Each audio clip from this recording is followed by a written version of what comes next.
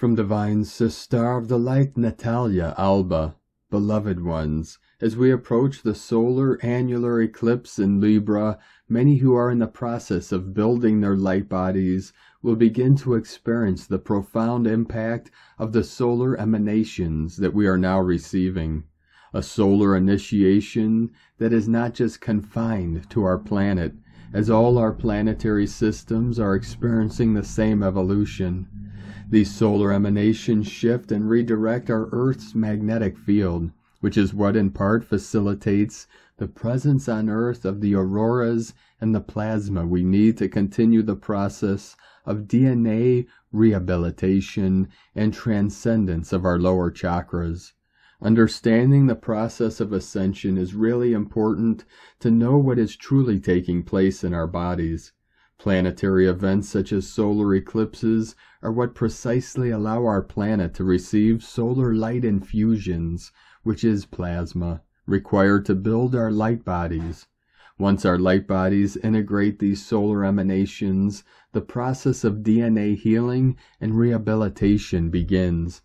144 coming in. This is an organic process that only occurs when we are physically, mentally, and emotionally ready, and when we consciously have chosen to do our inner work, as nothing from the outside changes us without our permission or conscious work. Our transformation into crystalline, silicate beings does not occur because we desire so or set the intention to ascend or receive these activations. This process happens because we learn how to align with the energies and co-create with them for the purpose of conscious ascension. Divine energy, which is what governs biology, not just in humans, but in all forms of consciousness, has to be understood to know how to work with our bodies. When we have not yet comprehended this process, we feel stuck, disconnected, or lost, for it is the indication that we have not yet properly achieved this level of self-mastery, or healed what is causing this misalignment. After these activations, when the embodiment of plasma finally starts, it is when our bodies can suffer from the many symptoms that indicate a total reconfiguration of our bodies.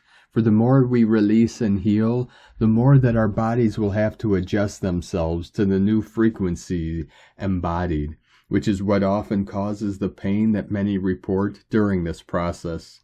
During this time, guides share the importance of working on detoxification, not only on a physical level, but also on all our subtle bodies, for it is the only way to harmonize ourselves again and come back to our natural state of being. Boosting the immune system, drinking plenty of pure water, and utilizing our energy or life force wisely is essential not to drain ourselves in the process. We are just beginning a very intense month of constant integration, and our body care should be one of the most important tasks for the ones who have chosen this evolutionary path. The solar eclipse together with the lunar one in Taurus are a great opportunity for working on balance and being grounded. Being grounded is what will help us discern where we are, what we still need to work with, and what is part of our delusional human view. Guides share the importance of grounding ourselves on a daily basis to impede illusions in our personal evolutionary journey and other manipulations. For when we are under illusions, we may fall into easy control as well as protective mechanisms to be fully aware of all our bodies and personal field. This eclipse represents a wonderful opportunity to open our hearts and heal the past and all the timelines and memories that still impede us from moving forward, especially as it activates the South Node. Guides offer us universally a paradot to help us heal our hearts and expand the love within it to all during this time. A crystal to bring more compassion, harmony, and peace to ourselves and personal relationships that also acts as an amplifier for the current healing energies. We also have during the eclipse the loving essence of Venus that conjuncts the Sun and that invites us to focus on self-love, to restore our body centers and emotional body. For when we dissolve the many memories that hurt us and work with our wounded self, it is vital to follow up with the process of self-nurturance and neutralization of the polarity that may still dwell inside. I wish you a healing and harmonic eclipse, beloveds. May you always stay centered in the loving and wise presence of your God self. Within infinite love, from NataliaAlba.com.